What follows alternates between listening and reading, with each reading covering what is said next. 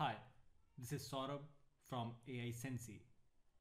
Today we are going to talk about how you can configure responses for your WhatsApp chatbot using Google's Dialogflow. Before starting this video, I am assuming that you are already aware of the basics of Dialogflow. So I'll be getting directly into WhatsApp response configuration. So I'll tell you how you can configure your WhatsApp responses, how you can add media cards, how you can add images, how you can add text, how you can format your text, how you can make your text bold, italic, and all the possible format that WhatsApp provides us. So let's get directly straight into this video. For this video, I have created a new agent and the name of this agent is WhatsApp responses. So we have two basic intents, default welcome intent and default fallback intent. I'll be taking the default welcome intent and I'll tell you how you can configure all the responses so that bot can show you those responses to your customers. I am inside the default welcome intent and you can see context, events, training phrases and everything is there. Currently, we are focusing only on the responses part. We are not covering training phases, events or anything like that.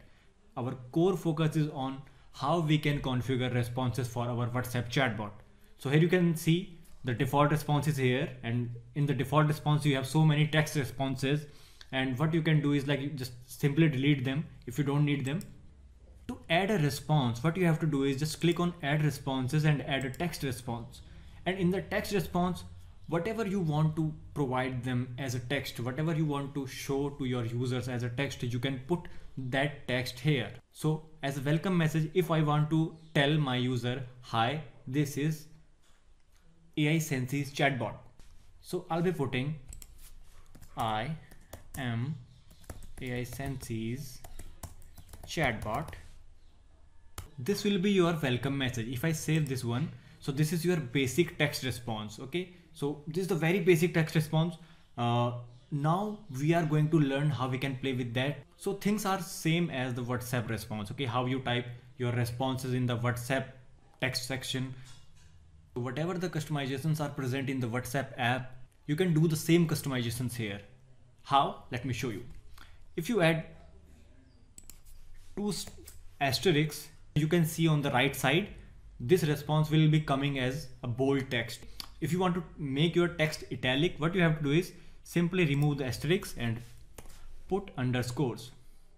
So on the right side, you can see the responses that are coming in your WhatsApp chatbot. These are the very basic text response that you can configure inside the Google's default response. And if you want to add a new line to your text response, what you have to do is just press Shift and Enter simultaneously. If I press Shift Enter simultaneously, here you can see I am coming to a new line. So in the new line I can add more text. Say I am AiSensy chatbot. How can I help you? So in this way you can add a new line to your text responses. Now if you want to break the message, if you want to send user two text messages, what you have to do is after your first text response, you have to put two semicolons, and in the WhatsApp response, it will break your text into two separate chat bubbles, as you can see on the right side of your screen. So now what about media? If you want to show some images, it could be a video or it could be a document. Let's take an example. If a user asks or your bot responds for a query, show me the brochure. So you have to send a file to the user. So how you can send a file to the user? How you can send a video to your user? Or how you can send an image to your user? To configure those responses, what we have to do is, for AiSensy platform, we have a specific type of customization. So what you are gonna do is, click on this plus button and click on Google Assistant. Under Google Assistant, click on Add Responses and select a basic card. So here you can see, this is the format of your basic card. Now how we can configure this basic card for WhatsApp? So this is a very important question, that how we can configure this basic card for our WhatsApp responses, for our media, for our images, for our video. It could be a file. So how we can configure this card for our rich media response. So this is very important to note that what you have to do is, you can see we have 1, 2, 3, 4 and 5 sections. We are not going to deal with web link title or web link. These are 2 extra sections that we are not going to use in WhatsApp responses. To make a rich media response, we need some files so that user can download it on his WhatsApp number. So we have to put a URL for that file into first row, enter image URL. Apart from image URL, you can use your video URL, you can use your GIF URL, you can use your file URL. So whatever the type of file is, you have to put that URL in the first row of this basic card. The name of first row is enter image URL. So you have to put whatever the URL you want to send, whatever the type of file you want to send to your user, you have to put that URL on the first row of this basic card. So now we are done with URL. In the second row, we can see image accessibility text. So what you can do is, you can put the name of file in the accessibility text. Let's take an example. I want to send an image to my user. I go to Pexels.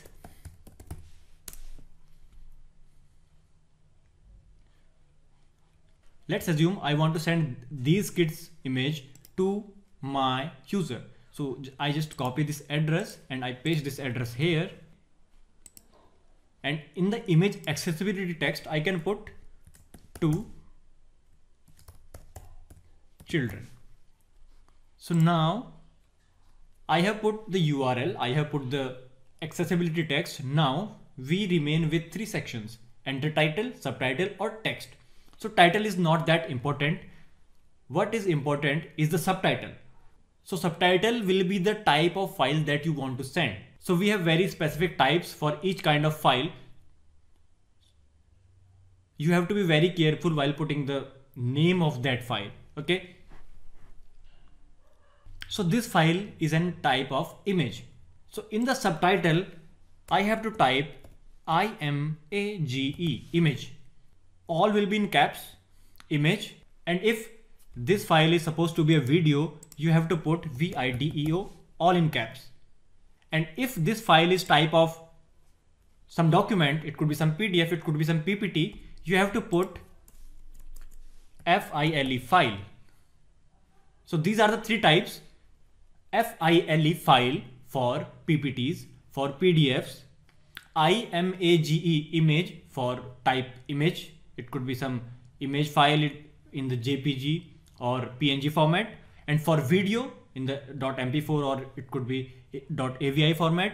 So you have to put VIDIO. Now we are done with the file type. In the enter text section, you can enter your text. If I want my user to see the text image of 2 children, so I will write image of 2 children. And if I save this one, so on the right side, you can see how you can see this response on user's WhatsApp chat. In this way, we configure all the responses. IMAGE, image for file type image, VIDEO, video for file type video, and FILE, file is for file type PPT, PDF. These are the 3 specific types of file that you can send through AiSensy platform. Right now we are not dealing with web link title. One more thing to notice here is, for file, if you are sending some brochure, if you are sending some PPTs, if you are sending some PDF, you might need to enter the title, like what's brochure. So you can enter, say, sales brochure. So once you save this as a title, it will be coming as a title of that particular file. So be aware of that. You have to specify the type of file that you are sending in this basic card. Now I'm gonna repeat everything for once. To make a default response, to make a very basic text response, you have to use just default text response. So it will be coming as a text response for your user. If you want to send rich media text, you have to go to Google Assistant, select a basic card. You have to be very careful.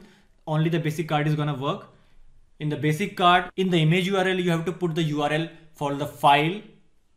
In the accessibility text, you have to put the reference of the file, the name of the file.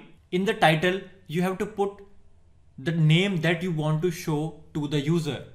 Accessibility text is for your own, but the title is for the user. So whatever the title you are sending to your user, it should be present in the enter title. And in the subtitle, you have to specify the format of file that you are gonna send.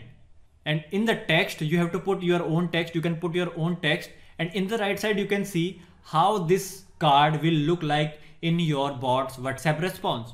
So in this way, you can configure all the responses for your WhatsApp response. If you are sending a text response, you don't need to send a media response. You don't need to use Google Assistant response. In the next video, I'm going to tell you how you can connect your chatbot to AiSensy platform and how you can test your own chatbot on your own number. So this is all for this video. I hope you are going to like it. Thanks and have a nice day.